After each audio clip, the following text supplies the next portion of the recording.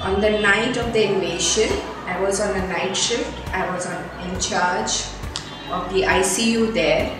And the day the bombing started, I actually called up my sister in Kuwait City and said the Iraqis have invaded.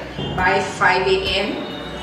my ICU doors were banged open by them and the Iraqi soldiers were pouring in, and that's how I still remember the night. The gates opened and they just asked me to disconnect all the Kuwaiti patients, and I had to make them take in the Iraqi soldiers who were injured. And these soldiers were as young as 14 and 15 with loss of limbs and things like that. The sad part was when we were trying to, not disconnect the children. But it was a decision which till today took me a long time to come to terms with it. Middle of the night, 2 a.m., my brother-in-law came, parked his car in one of those dark areas so that we would not be caught. And that's how we landed up. I escaped.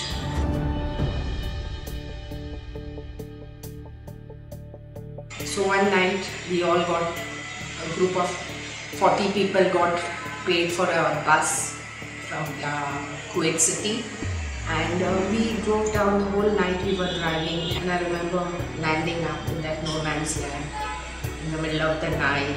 My knee was bleeding, all that, but it didn't matter. It was just that at least we reached a place where there was no bombing happening, and we knew we were coming back home. And then after a couple of days, each one was getting, so many people were called out saying that you're on the next flight. And I'll never forget the entrance to that flight and the people out in Air India and the food, the first meal to eat there was, really till today, if I can remember something nice, other than the pain part of it, the nicest part was this Air India stuff and the plates and the food that was eaten. I still can't get over it. I remember landing in Bombay and I was hugging people whom I didn't even know there.